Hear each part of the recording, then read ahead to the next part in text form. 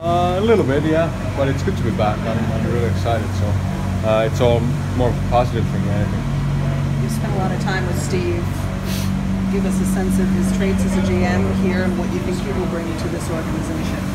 I mean, I think obviously he did a good job in Tampa, and probably the plan is to do same thing here and get the team going in the right direction. So he did a good job. I'm not doubting that it's going to happen here as well. So. Can you give us kind of some specifics of just like from the top down? I mean, obviously as a player, he was an overachiever. He was a huge leader, won Stanley Cups. I mean, he really wins pretty much everywhere he goes. How does that trickle down to the players on the ice?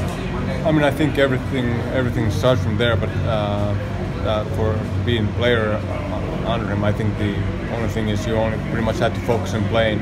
Everything else was taken care of, all the travel, everything, where you're staying, all the food and all the amenities at the rink.